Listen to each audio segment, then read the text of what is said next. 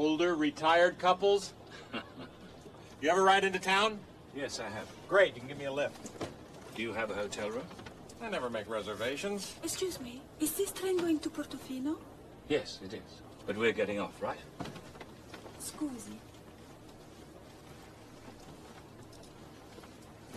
We're getting off, right? Gee. How far up is Portofino? Portofino? It's about 170 kilometers. I live there. No. Yes. Come and stay with me. You can always go to Portofino later.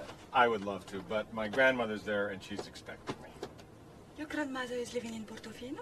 Yes, actually she's quite ill. Oh. Well, good luck. Give my best to your grandmother. I hope her health improves. Ciao. Ciao. Ciao.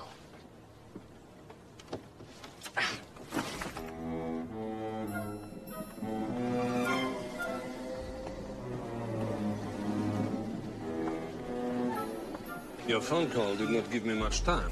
Marion was perfect. Make sure she gets back all right, Andre.